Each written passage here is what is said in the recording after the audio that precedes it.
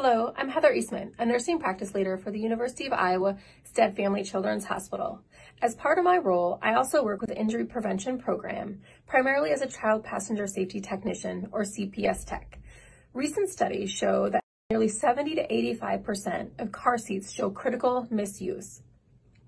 Often what we see are families choosing the wrong car seat for the size and the age of their child, not securely tightening their straps and having them in the correct position, or not having the seat properly installed in the car.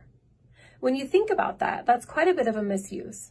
But the other part of the study shows that 96% of those families feel that they are doing it correctly. How do you know if your seat is installed correctly? All right, it looks like we have a great option here for an infant, rear-facing only seat. Make sure when you are doing your install that you check to see what your handle position is. Different seats have different recommendations or requirement. According to how we have this installed, it looks like we're going to utilize just latch.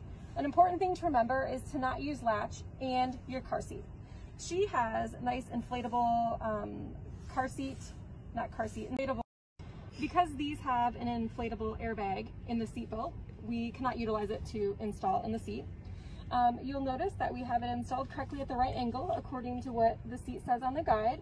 All seats have something that will show you if you have it at the correct angle, whether it's a bubble or a line, so making sure that you look at that when you're doing your install. So a lot of families ask about how tight their seat needs to be, and they hear the rule of the seat can wiggle approximately 1 inch. So some people test it up here and they think that it's too loose.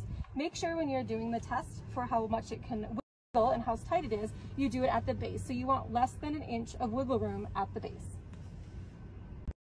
As parents, we'll do anything to keep our kids safe. But did you know that a recent car seat study showed that in the United States, the leading cause of death for age 3 to 14-year-old is motor vehicle crashes? So what can you do to not be a statistic? Remember, you have a great resource here at UI Stead Family Children's Hospital. Visit us and find more information at uichildrens.org.